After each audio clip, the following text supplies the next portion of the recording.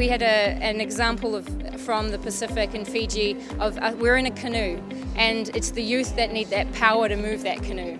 That's what we're here.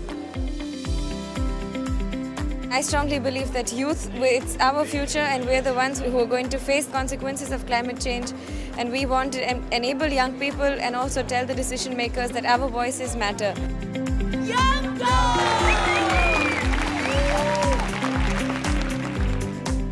Well, the youth play an important, a very decisive role in mobilizing decision makers everywhere in the world on different issues. We requested the Secretariat to write to our delegations, our country parties, to ensure that young people are supported to be part of the processes, because we are the future generation.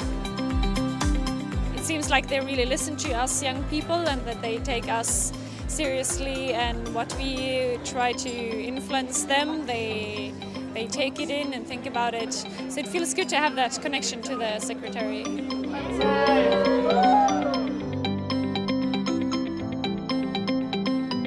COI stands for Conference of Youth.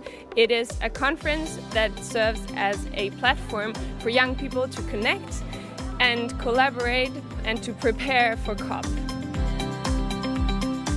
Sea level rise, coastal erosion, people have to move inland. That's happening now, what I'm talking now. What will be it in the next 5 years, in the next 10 years? What shall we do with this?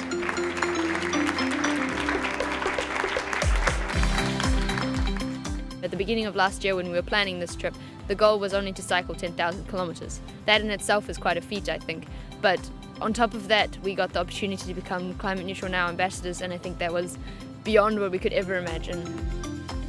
Learning so much throughout this trip and meeting so many people and just having so many experiences, I think really helped us grow as people and helped us grow up a lot.